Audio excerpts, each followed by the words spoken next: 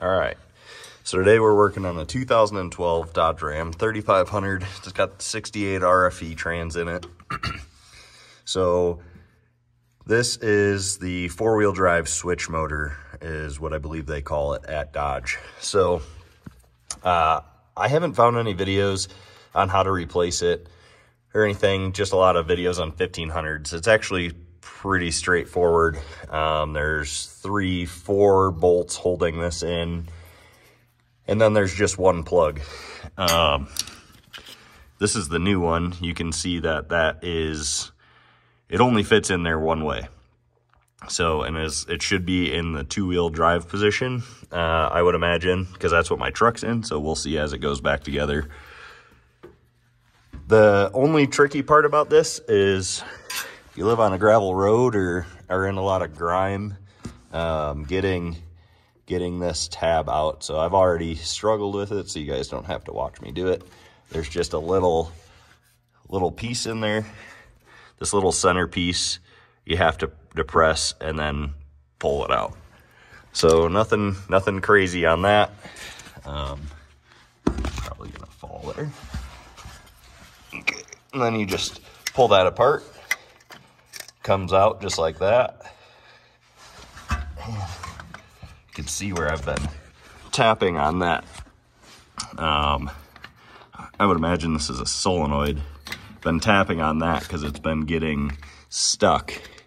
So, and you can see that my truck was in two-wheel drive. This is the old one, so it is in the two-wheel drive position. So now going back together, should be pretty straightforward if I can get the phone to set right there for you. Sorry, you have to watch that. All right, I'll just leave it there.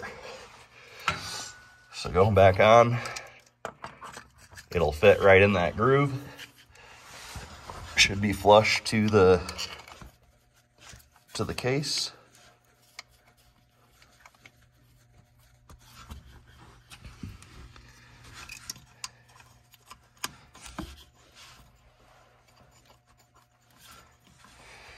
And the symptoms I was getting would be intermittent four-wheel drive would work and not work, and it would say service four-wheel drive system or something like that.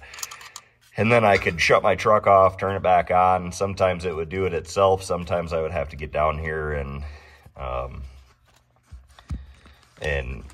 give it a couple of hits with, you know, whatever I could find, a rock, or if I had a hammer in the truck or a wrench, and it would just a couple of light taps and it would eventually loosen up and turn. So yeah, that's that. Pretty straightforward. I think if you can find a wrench or a socket to put on there, you should be able to do it. There's really not much to it. Obviously, I still have to tighten those up, but this is where I'm going to end it. So if you guys have any other questions, feel free to reach out. I'll answer it and do what I can. Yeah, have a good day, guys. Hope this helps.